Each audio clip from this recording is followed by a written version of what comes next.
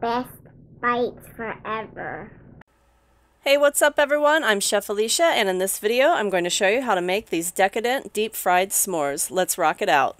So the first thing that I'm adding into my bowl is 1 cup of Bisquick, and to that I'm adding 2 tablespoons of cocoa powder. I just want to give that a little stir and kind of combine those two things together. And of course, do not worry because I will be putting a full list of ingredients down in the description below.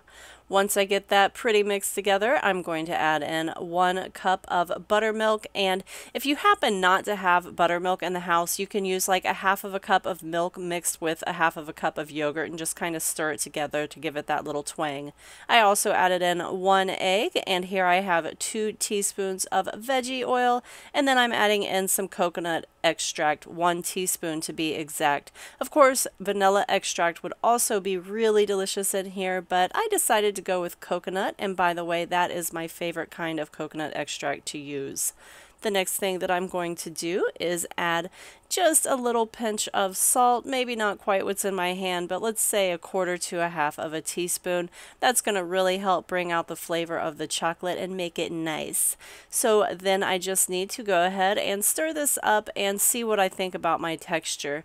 I did decide to go ahead and add another 1/4 of a cup of Bisquick just to thicken it up a little bit, and I'm going to stir that together and take a look at it again, and this time I am perfectly happy with what I have here. So I am ready to move on to my marshmallow. So here I have one of those kind of flat, like, I think they're called campfire marshmallows, but they're like the bigger ones and they're flat. So I'm going to kind of pull a little hole inside of it and make it deep, but don't let it go all the way through, and then put a piece of chocolate in there, any kind that you want. Today I happen to be being traditional, so I used the Hershey's, and I put a little square in there, and now I'm just kind of squeezing it shut so that it's sealed really nice. Put those in the freezer until they are hard as rocks, and then you are ready to move on to the next step. Here I have some canola oil in my pan, and I also have just a little dipping cup here of the batter that we just made and my very hard frozen marshmallows stuffed with chocolate.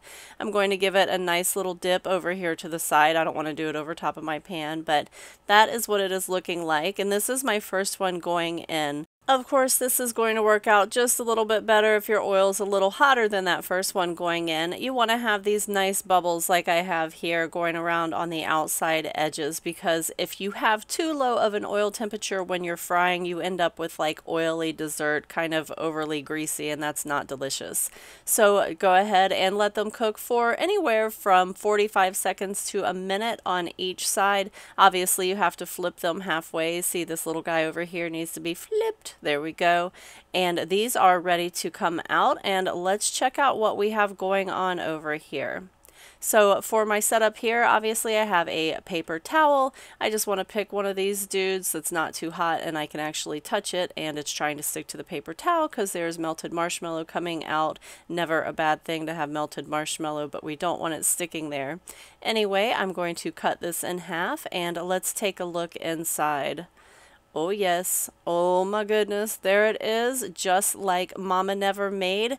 There it is, guys. Go ahead and enjoy, and make sure to subscribe and like and do all of those awesome things that awesome people do, and I will see you in the next video. Bye!